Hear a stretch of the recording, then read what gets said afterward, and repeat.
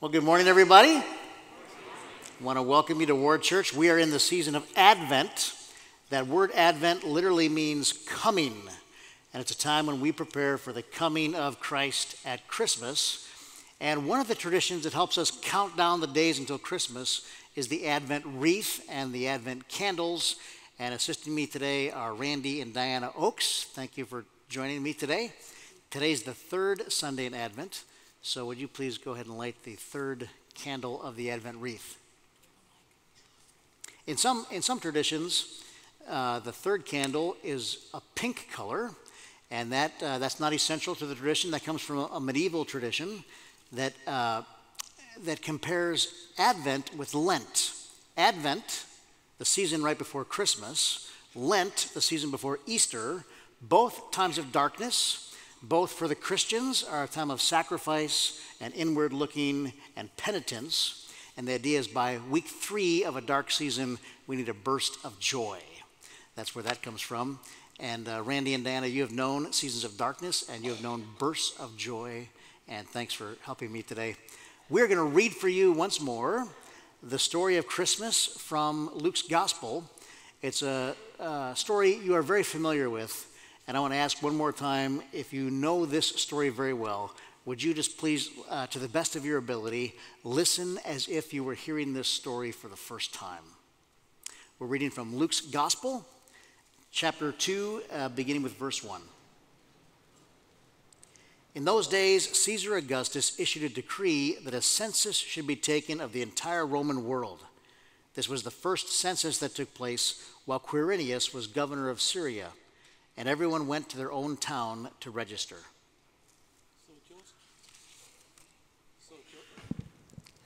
It's on number 9. Number 9, go ahead. Try it again. It's on. Okay. So Joseph also went up from the town of Nazareth in Galilee to Judea, to Bethlehem, the town of David, because he belonged to the house and life of David. He went there to register with Mary, who was pledged to marry to him and was expecting a child. While they were there, the time came for the baby to be born, and she gave birth to her firstborn, a son, and wrapped him in cloths and placed him in a manger, because there was no guest room available for them. And there were shepherds living out in the fields nearby, keeping watch over their flocks at night. And the angel of the Lord appeared to them, and the glory of the Lord shone around them, and they were terrified. But the angel said to them, "Do not be afraid. I bring you good news that will cause great joy for all the people. Today, in the town of David, a Savior has been born to you. He is the Messiah, the Lord. This will be a sign to you. You will find a baby wrapped in cloths and lying in a manger." Friends, this is the word of the Lord. Thanks be to God. Would you join me in thanking Randy and Diana for helping us today? Thank you so much.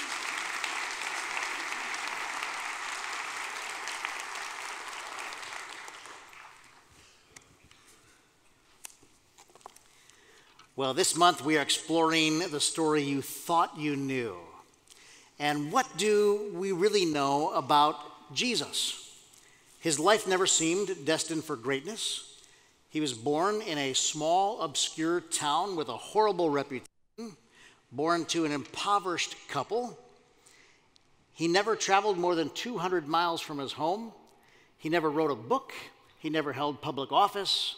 And when he was executed at 33 years of age, with the exception of a few family members and friends, the world didn't notice. And yet Jesus of Nazareth is arguably the central figure of human history. In fact, his life even marks our concept of time.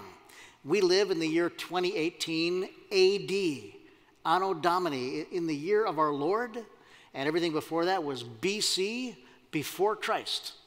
My kids now in their history classes, sometimes historians substitute AD and BC for CE and BCE. CE, the Common Era.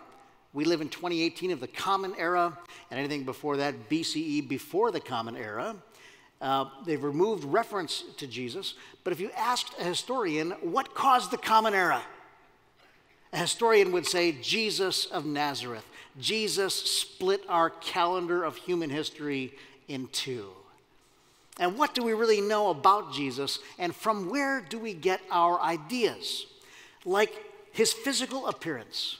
What did Jesus look like? Everybody knows, right? He is the most painted figure in Western art. This familiar image comes from the Byzantine era. Byzantine era, that's 4th century and onward. Byzantine representations of Jesus were symbolic. They were all about meaning, not historical accuracy. So in this era, we often begin to see Jesus with a halo to communicate his divinity. We see him often in a gold toga to communicate his kingship, to show his heavenly rule and as a cosmic king. Artists invented Jesus as a younger version of Zeus, and they used the statues of Zeus as their inspiration. Did Jesus have a beard and long hair? Maybe. Philosophers, teachers did, but many of the ordinary men of that day had short hair and were clean-shaven, and some of our earliest pictures of Jesus show him that way. Short hair, no beard. I always pictured Jesus as no hair with beard. No, actually, the image that I have of Jesus in my mind, honestly, is probably formed from the movies I watched as a child. In 1965, the blockbuster movie, The Greatest Story Ever Told, came out.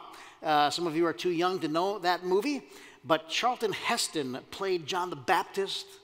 Anybody remember this? John Wayne played the centurion. Anybody seen that movie? Surely he was the Son of God. You know, it was a... And in the role, it's still a horrible, I know, in the role of Jesus was cast an unknown Swedish actor. A Swede played Jesus. And the actor was blue-eyed and light-skinned, and he was tall, a head taller than all the other actors in the film. And he had a British accent. All the other actors were American. And he always sounded to me a little bit condescending. "Oh, Peter," he would say, right? There's not a single historical reference to the physical appearance of Jesus, and nothing in the Bible that describes his physical looks. We do know that Jesus was a Mediterranean Jew, and we have no reason to believe that he looked any different than any other Mediterranean Jew. His skin would have had that olive darkness to it that you still find in that region to this day. He did not speak English, even King James English. And being a Mediterranean Jew also meant that he probably wasn't overly tall, most likely well under 6 foot. Now, not only was he not tall, but according to the ancient prophecies surrounding the coming of the Messiah, he wasn't physically impressive at all. The prophet Isaiah records this prophecy in Isaiah 53:2. He had no beauty or majesty to attract us to him, nothing in his appearance that we should desire him. Most of what we know comes more from Hollywood than from the scriptures. Let's continue with what you thought you knew about his birthday. When was Jesus born? Is his birthday December 25? Answer, we don't know. We don't know. There's no recorded birth date anywhere. Now, we do have a good idea as to the year, just not to the day. What year was Jesus born? Think about it. Think about it. The answer should be 0, right? I did the math in my head. Should be 0. He was born somewhere around 0, the split of the calendar. Actually, most scholars believe that Jesus was born somewhere between 6 BC and 4 BC.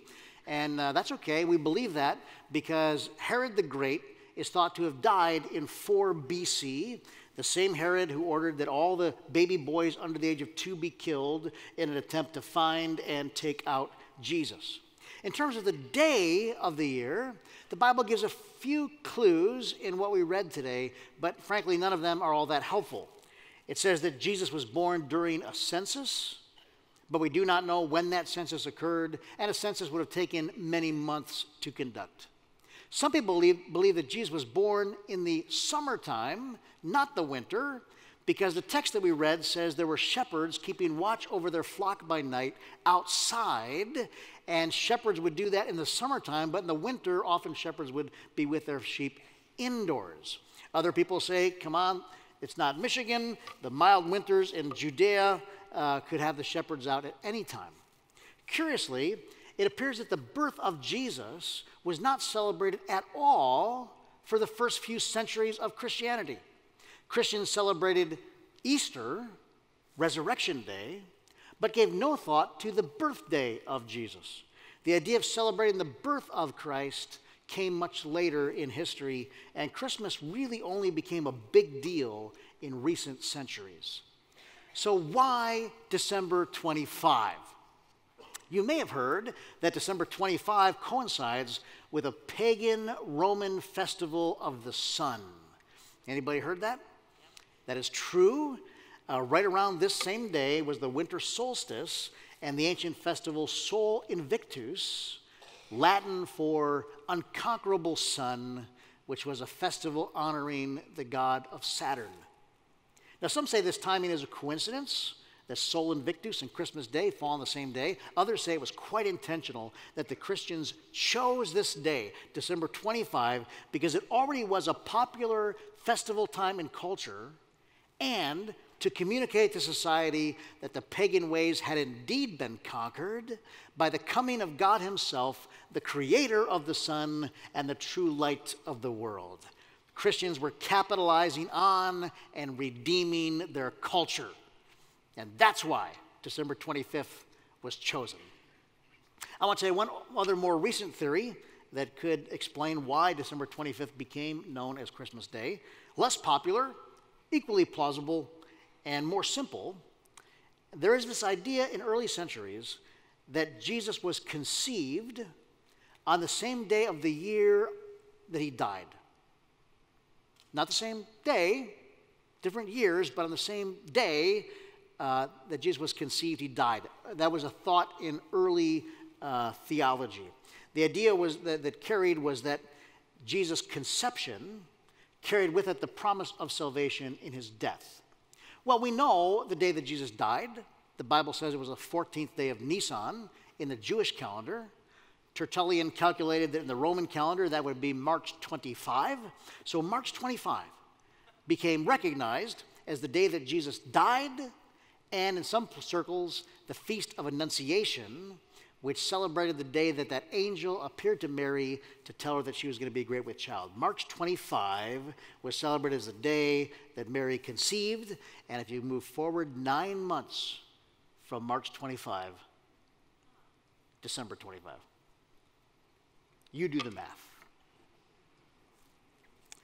December 25, we don't know when Jesus was born, but December 25 seems to be as good a day as any to celebrate the birth of Christ. And does it really matter anyway? What's important is not when he came, but that he came. Read with me Paul's words to the church in Galatia, Galatians chapter 4, verse 4 and 5. Let's read these aloud together. But when the set time had fully come, God sent his Son, born of a woman, born under the law, to redeem those under the law, that we might receive adoption to sonship. When was Jesus born? When the time set had fully come. When the time set had fully come, that's when God sent his Son. Another thing you may not know about Christmas is that there were a number of ancient prophecies surrounding the coming of the Messiah, the one that God would send to rescue his people, and that Jesus fulfilled every one of these prophecies in detail. For example, it was predicted that the Messiah would be a descendant of the house of David, of the tribe of Judah, from the family line of Jesse. And Jesus was. It was predicted by the prophet Micah that the Messiah would be born in the obscure little village of Bethlehem. And because of that census, Jesus was. Even little things like the prophet Isaiah's prediction that at the birth of the Messiah, people would bring gifts. And that was fulfilled in the now famous visit of the Magi.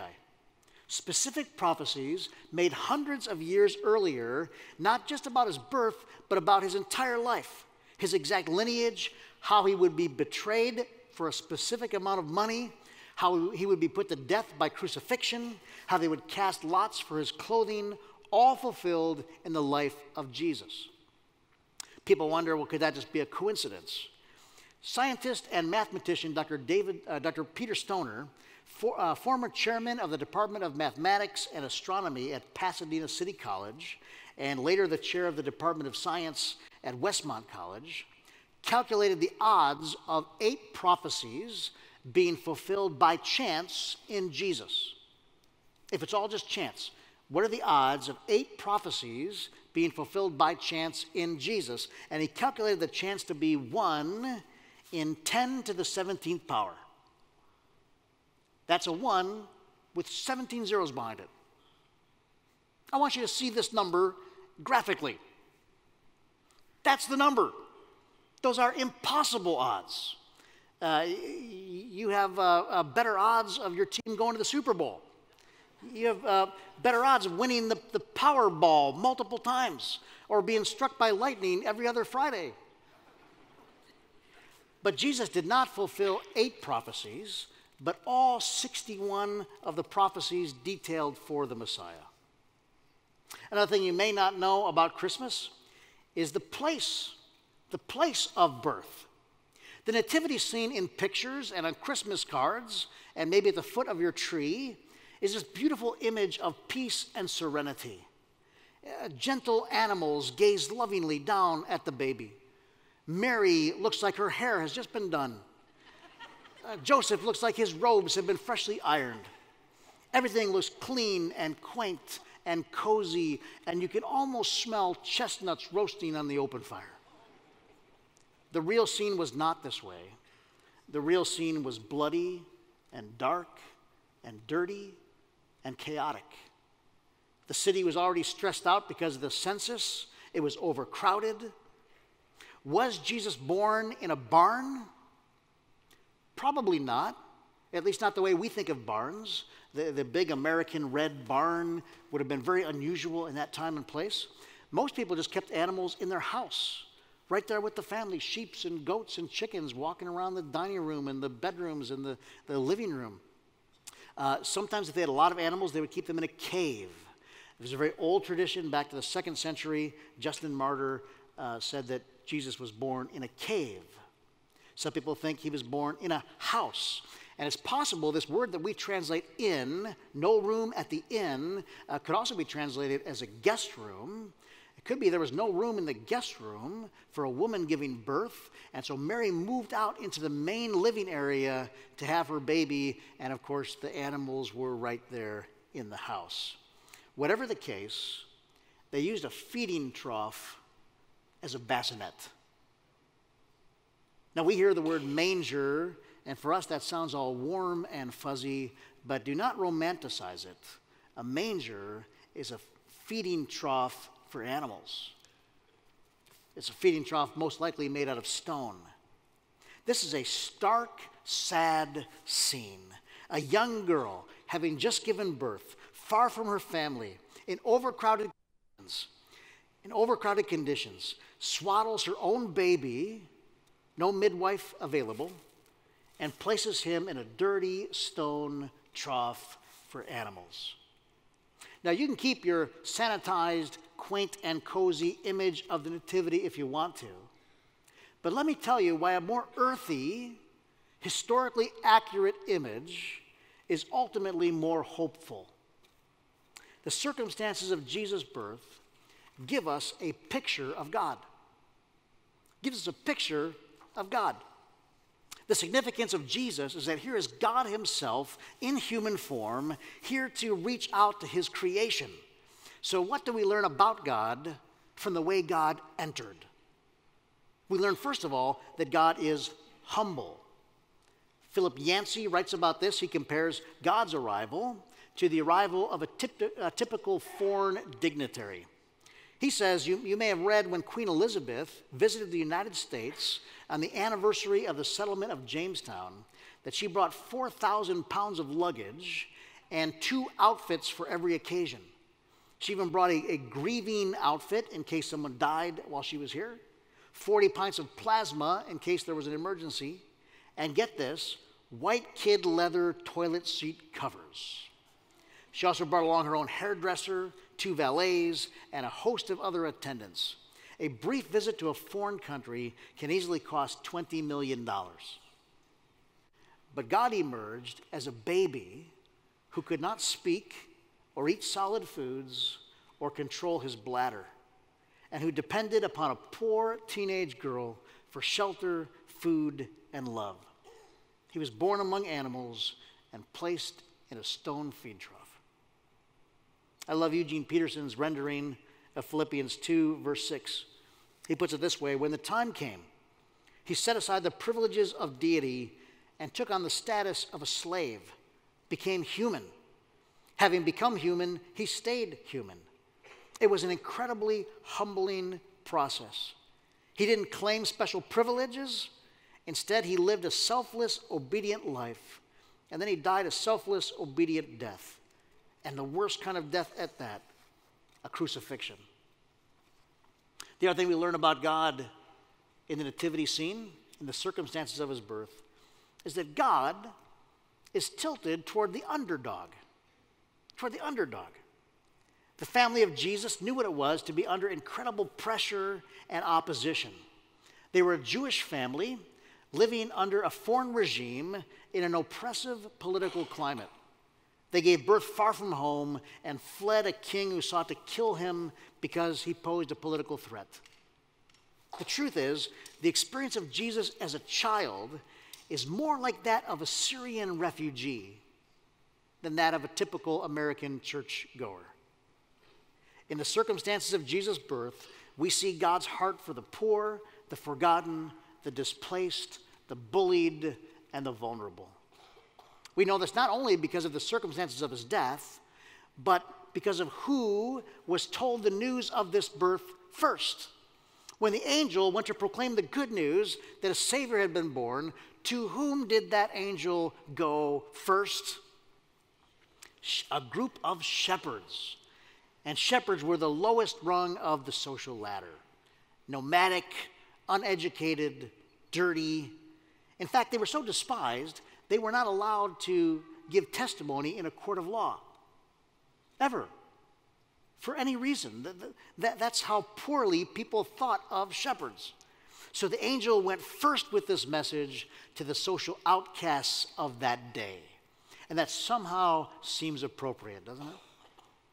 Now, make no mistake, this message was for all people. That's what the angel said. I bring you good news of great joy for all people.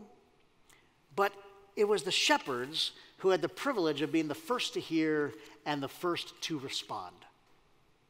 And the last thing we'll talk about today, the picture of God found in the way he came, is that God is courageous. Now, we don't use that term to talk about God much, but it's true. Rather than come in power, glory, and splendor, he chose to come as a fragile human being into a difficult world in the most difficult of circumstances. You know, people often get worried about our world. Think about the news headlines from this last year.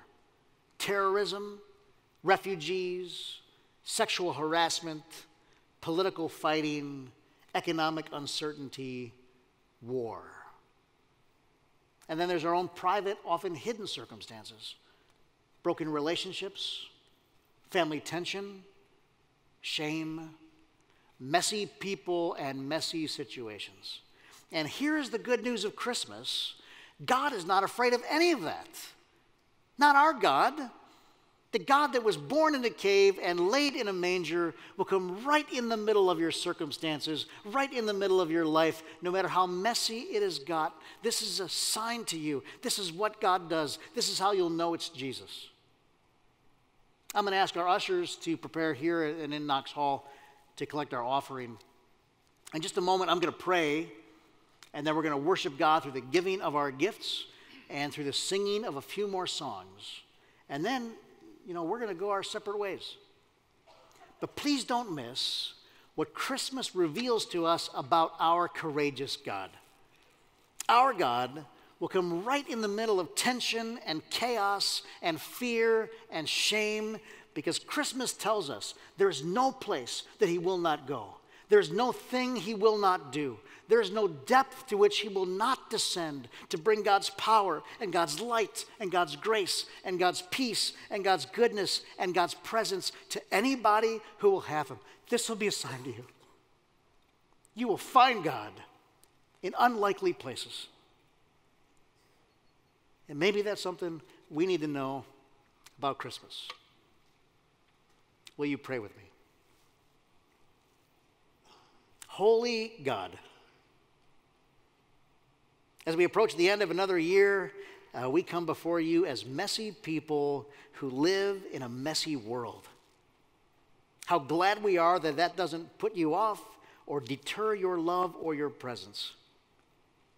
Thank you for the sign given to the shepherds and to us of the kind of king that you really are. A king who will come into every situation. And now, God, we respond to the good news of Christmas the same way people have for generations, through the giving of gifts and the singing of songs. Though chaos swirls around us, Christmas tells us that all is well. For that we give thanks, and for that we pray, in the name of Jesus, the Prince of Heaven. And all God's people said, Amen.